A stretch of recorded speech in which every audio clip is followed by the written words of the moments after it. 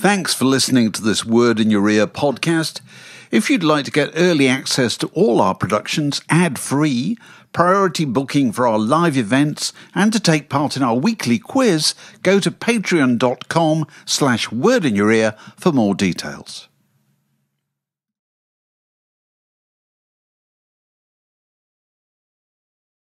Word down your way. You're such a lovely audience. Now, on my way down the escalator in the London Underground yesterday, I passed a slightly, frankly, disturbing poster featuring a familiar face wearing a woolly hat and a fisherman's waterproof with puzzle-looking seagulls perched on either shoulder. Yes. Is, of course, advertising the fact that Richard Thompson has a new album called Ship to Shore coming out, and he's headed back to the UK for a tour, which begins on May the 25th in Cambridge, finishes on June the 8th with a show at the Albert Hall. And so we're delighted to say we're joined by Richard Thompson here from his home in New Jersey. How you doing, Richard? I'm doing very well, thank you. Nice to see you, nice to talk to you. Nice to see you. And you were just mentioning the eclipse. This is exciting because we're recording this on the day that the eclipse is about to happen in a few hours' time for you on the East Coast. Yeah, that's true. We're looking for a suitable high point to observe, which, should be. The skies are clear, I'm glad to say, so we should be in luck. I saw an eclipse, I think, when I was a kid, Right. In London, so it's been a while. Yes. Well, they're not supposed to be too often, are they? No. It's very boring if they're every hour and a half. So you've actually begun this tour. You started playing in the United States. Well, this is a kind of a quasi experience. This is solo dates around the northeast of the United States, basically stuff that's drivable from where I'm based here. And this is solo, so the band stuff starts rolling in the UK. I see. So you're on your own at the moment, but with a band, As you mentioned, from the extraordinarily disturbing poster on the Underground, I think they're targeting the Northern Line for some reason. I don't know why. Oh, I saw in the Piccadilly and the Victoria. Don't worry. Okay, that's good. Okay, I'm glad the demographic is wider than I was hearing. That's a good thing. So that starts in May, June, and then we're back in the US with the band in October, November. So proper tour for a proper record. Right. Just on proper. we tend to start these things by asking people if they can remember the first gig they ever went to. Really, the first live show of any kind. Live entertainment. Actually, this could include panto or whatever. Okay, first live show of any kind. We're pantomime's in there somewhere. I remember seeing Arthur Askey in panto. Yes, very good. Big-hearted Arthur. Yes, as Charlie's aunt. Couldn't tell you what the date it was. My parents took me to one of those sort of gala family evenings at the Albert Hall. Again, probably I was about 5, 6. I don't remember. Where they do the 1812 overture with real canon. Very good. Tchaikovsky piano concerto number 1. John Ogden playing piano. It's fantastic. Oh, right, the Hebrew chorus. Blah blah blah. Family favorites. But it's a thing. It gets you started. Then I saw Segovia. Probably I was about 10. Wow. At the Festival Hall. He was 70 then. I think he played till he was 90. Extraordinary experience. That was pretty good. So had you taken up the guitar at that point, or was it? Yes, absolutely. Yeah. That was probably the first year I was playing classical guitar anyway. I'd sort of started on the sort of Shadows trail, the rock and roll trail, a little bit before that. But that was nice to have my sort of classical side reinforced by seeing somebody unbelievably important in the history of classical guitar. But rock and roll wise, I think 63-ish. I think 63 or 64. I went with my sister's boyfriend, my big sister's boyfriend, and I think Hugh Cornwell as well, who was my schoolmate at the time. And we saw Chuck Berry at the Finsbury Park Astoria. On a bill with Carl Perkins. I saw that tour. You saw that tour, okay. Didn't you? So who else was on it? I can't remember because I saw 2 tours back to back. I saw Chuck a year later. Yeah. So he got out of prison in '63, and he's probably figuring that my reputation's shot in America, but Europe loves me. I'll go over there and earn lots of money, which he probably did. So So that first tour, was he back by was it the Moody Blues or something? No, the Moody Blues, Nashville Teens, probably. Yeah, Nashville Teens was on that tour, and the Animals, probably. I think the Animals might have been on the one the year later. Oh, right, okay. Yeah, I do get confused between those two. What do you remember of Chuck Berry? Chuck Berry, the first tour, the '64 tour, he was fantastic.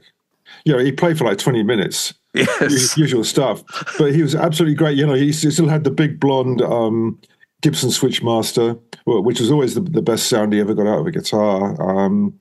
But playing through a Gibson Atlas amp, which I thought was very exotic at the time. Sorry for the nerdy details. So you did that? Did you go along with the notebook pretty much to write down the equipment? Pretty much, yeah. He was absolutely great. He was in some ways at the height of his powers, if you want to call it that, or his attention span anyway. The next year, it wasn't quite so good. Oh, by the way, Carl Perkins was fantastic as well. He was absolutely great. Absolutely. The next year he declined slightly. I might have seen him another half dozen times during his career, and it got kind of sloppier and couldn't care less. It went through progressive degrees. But by the time it came to My Ding-a-Ling, it was kind of all over, really, in many ways.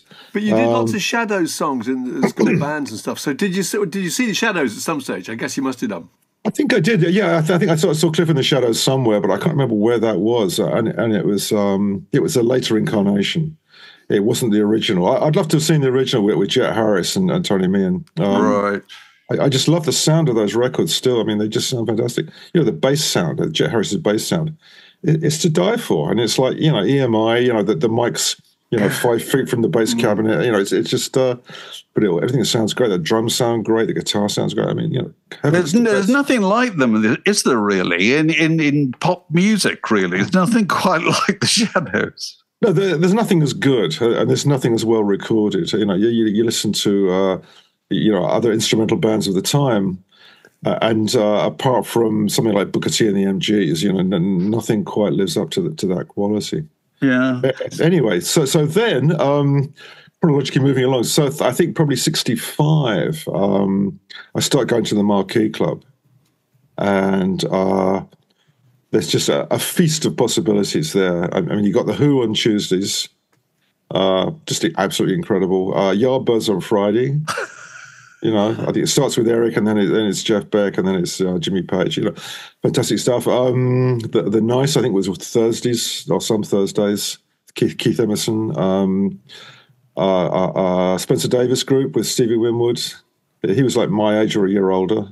Yeah. I could never figure out how he got out of school. It was fantastic. Well, Spencer Davis was his teacher, wasn't it? Oh, that's right. That's how he got out of school. Little maths lessons. They both mucked off. Poor kid. So that's fantastic. Go Far the T-Bones, etc. And this is when I think you wrote about this in your autobiography. Your parents were living in Whetstone, were they, or somewhere like that? Yeah, you used to walk home pretty much, didn't you? Well, you had two choices. You could stay for one set and get the last bus or the last train. The temptation was always to see both sets. Knowing I'd have to walk home, which was 10 miles. God. On a school night, sometimes that was a bit silly, So I'd be up at 7 for school, getting in at 2 o'clock, 3 o'clock in the morning. My grades were slipping, shall we say. Yeah. So when was the first time you were on stage? Can you remember that? Yeah. Yes, that was... I'm haunted by that memory. So that was St. Aloysius School up in Highgate. You see the green dome of the church. Yeah. And the school was just along from the church there. And it's a school dance. At that point, I've been playing with these other St. Aloysius kids. One of them was my neighbor. And from being a kind of a Shadowsy sort of imitation band, our four-piece, suddenly we thought, well, oh my God, the Beatles have come along. We need some singers. So we recruited kind of 3 singers from St. Aloysius School. So we're kind of an unwieldy 7-piece for some reason, and we're opening at St. Aloysius School Dance, and the old pennies, like the big pennies. Yeah. If one of those hit you, it actually hurt. And we were pelted, as the opening act. I think we were under amplified. We were basically rubbish, and the rhythm guitar player, my friend Malcolm, had a red guitar with a white fingerboard. And I looked over at one point, and the whole guitar had turned red. And I thought, well, what's going on? I thought he had a white pickguard. And it was blood, like a penny had hit him on the hand. And he was still smiling bravely and having a great time. That's amazing. In spite of the fact what were you playing? What songs were you playing? We were doing, like Twist and Shout. We were just on Beatles covers and stuff. It was very poor, very poor. But we were pelted. Not the last time I was pelted on stage. I did a gig somewhere, probably about a year after that, and they were throwing chairs at the stage, which is you can't play through that. Why? What had you done that? They didn't like something. They didn't like the repertoire or something. So when that happens, you really have to get on stage. You can't just brave it out. And occasional fights in the audience. That's another hazard sometimes. So, what have you learned? Is there anything you've learned about crowd control in a long career as a professional musician? About things that work in terms of communicating with a difficult crowd, or I've been lucky for most of my so-called career in that the audience is largely on my side. When you do an opening spot, though, for somebody else, your manager, your agent will say, to further your career, we have to reach a new audience. And so why don't you open for so-and-so? Why don't you open for, Whitesnake or something totally inappropriate. Or even a sympathetic audience. Like I did a lot of opening slots for Bonnie Raitt, did a lot for Crowded House. But they'll still ignore you, and they'll still be walking in when you go on. It's the lot of the opening act. So I decided that I'd just attack the audience in those situations. And I thought, well, who are the loudest people I know? Well, I thought there's Pat Donaldson, the bass player. Pat's famous for, sort of taking over a restaurant, really, like the top of his voice and ordering 3 lobsters and, and there's Danny Thompson, another sort of loud person in a social situation. So I thought, well, I'm going to borrow the personae of these two people. And I'm just going to shout at the audience. I'm going to berate the audience and at least get their attention, even if they don't like me. And it kind of worked. So that was my approach to being ignored. But I mean, I haven't had a lot of hostility in the last sort of 45, 50 years. Thank God. I think I read you saying in an interview once that on stage, even in front of your own people, your own audience, to put it that way, you've got to be a slightly exaggerated version of yourself, haven't you? I think you do, yeah. Or you have to be somebody else. I mean, famously, you can go on stage and not be yourself, and for a lot of people, that's a great escape, from who they are. I think that can work pretty well. But in some ways, I regret not being the silent, tortured genius. The kind of the Nick Drake figure, who never says anything on stage, and people just think, my God, he's so incredible. Oh, he's so poetic. Oh, he's so wonderful. People will read a lot into silence. Yes, it's your lack of communication. They'll think, well, this is fabulous. Gosh, wow. So much less effort would be involved, wouldn't it? You just have to sit there, just being enigmatic and silent. Exactly. So you must have seen Nick Drake in one of his very few live performances. I think I saw him once or twice at the most. Yeah. Did he speak to the audience at all? Sorry? Did he speak to the audience at all? I don't remember ever seeing him speak to the audience. That might have been beyond his skill set. He didn't really, he didn't speak to a lot of people, not just an audience. I mean, socially, he wasn't exactly the life and soul of the party, you could say. But I think maybe I saw him twice. He opened for Fairport, I think, on those two occasions.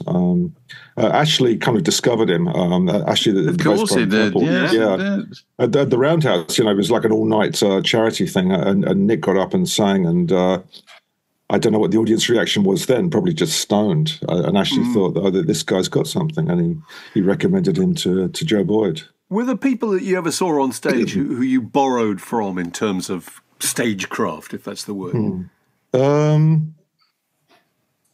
That's a good point. So someone I always thought was amazing on stage was Ian Anderson of Jethro Tull, who just went out there and just killed it. I thought it was an incredible performer, just an amazing performer. And Captain Beefheart, I thought was an amazing performer. In a different way, just I think it's something about just dominating the audience. They're both kind of ringmaster figures, aren't they? Exactly, commanding attention. Yeah, you go out and you tell the audience who's the boss, basically. Yeah, and it's hard to do. It takes a lot of chutzpah, to go out there and do that. I'm not sure I can always carry that one off. So this tour, on the poster that I was referring to earlier, I think it says very special guests. I think are you in a position to tell us anything about the very special guests, or the shape of the show, or what it's going to be? The very special guests are going to be at the Albert Hall. I think at the other shows it's going to be more my usual band and the usual goings-on with that. At the Albert Hall, we do have very special guests. I have to get clearance before I can name them. I have to know that they're not doing other shows in the area, so they can't be announced. All that kind of stuff. Right. So it's kind of legal stuff. What's the breadth of what you're playing? Are you playing stuff from very, very early on?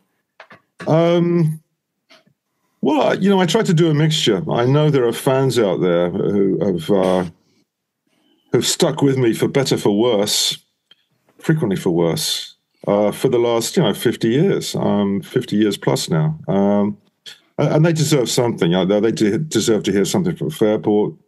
Maybe something off of Henry the Human Fly, from 1971. And then I think, people who joined in the 80s, the 90s, they deserve something as well. So I really try to grab something from each era, each decade, and play some new stuff. I mean, what I'd like to do is just say, here's the new album, we're going to play that, and thank you and good night. But there has to be a balance in there. So I'll just hope. David and I frequently mention Henry the Human Fly because of its sleeve note. How did it start again, Dave? Is it Bugger said God? Bugger said God is raining again. Yeah. Poetry. Fabulous. Well, a bit more like pottery than poetry, but there you go. That's I read it regularly, Richard. All these years later, I read it. It still makes me smile. Well, that says a lot about you, unfortunately. And when I saw the poster of you on the tube, in your fisherman's gear, I thought, well, this is a man who started his solo career dressed as a fly on the cover. So it's not surprising at all, is it, really? I think it's progress from a fly to a fisherman. I think I'm doing quite well. Next album I might be dressed as an accountant or something. Something that actually makes money. I'm looking at your fuller itinerary for later in the year. You're doing a songwriting and guitar camp, and that's in the United States. Have you done this before, presumably? Oh, yeah. I think we're up to year 12 now. Right. And it involves my family, which is great. My grandson and two of my boys, Teddy and Jack, and my grandson Zach. Kind of the four of us now run the camp. It's up in the Catskill Mountains in one of those old Borscht Belt resorts. Right. But it's beautiful. It's the most beautiful spot. The weather's great. It's just a lovely place, and we regularly sell out, so it's 100 plus people.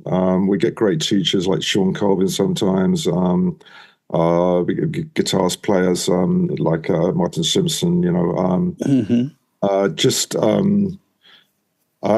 the people who come are formed a kind of community, that attendees past and present are online now with each other. 200 people who regularly communicate and keep in touch. And it's a great experience. It's a great experience for me. You know, I can waffle on about music in one form or another.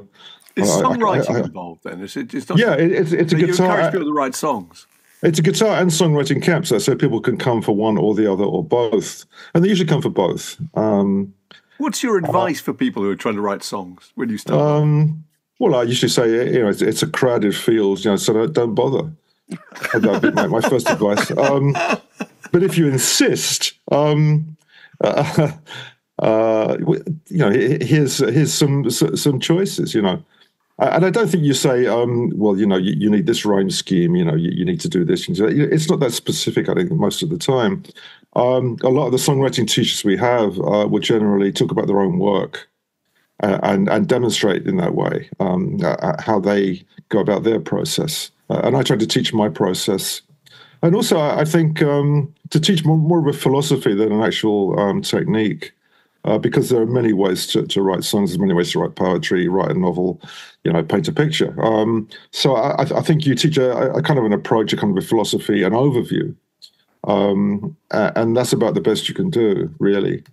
And the other nice thing about the camp is you're probably going to learn as much from your fellow attendees. Yes, I'm sure. Yeah. You know, as you are from the teachers. So it's a great experience, and we can keep it rolling as long as possible. It's fun. Yeah. The other thing on your schedule is you're on the Jewels of the Adriatic cruise later in the year. Have you done that before? Is that a new thing? No, that's a new thing. I've done cruises, you know, in the Caribbean.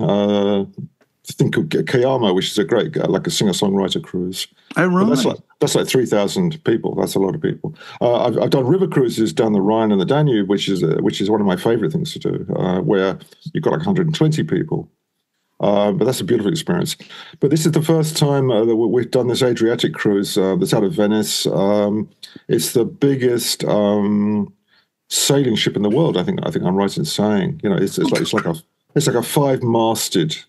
Sailing ship, this massive sailing ship. Oh my goodness! It's not a liner; it's a real old school schooner. It's old school, and you know, I don't have names for the sails. You know, like when you go up to 6 square rig sails, I'm not sure what the names are. It's like beyond the Moonraker. You know, it's beyond Top Gallant. God knows what you call them. Anyway, and that's going to be with Fairport. So it's me and Fairport, and it's going to be great. It's going to be fantastic. And it kind of hops around the Adriatic, which at that time of year should be fairly calm. We just go to former Yugoslavia, really, but basically to Croatia, to playing in rough sea with us. Have you ever played in rough sea? Roughish, you know.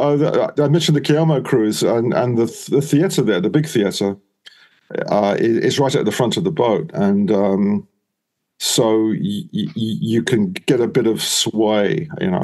Even in a fairly calm sea, it'll move around a little bit.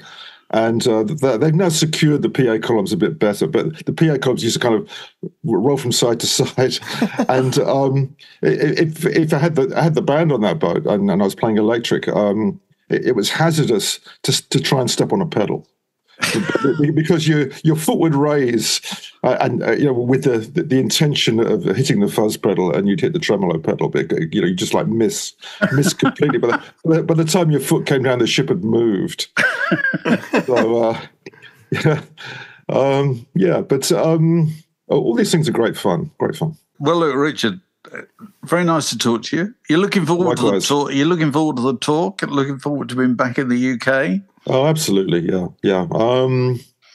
Of the things I do, that's my favourite thing to do is to just get up in front of an audience and play music and feel that you're getting something across to people. You know, that you're sharing music. It's lovely. Word down your way. You're such a lovely audience.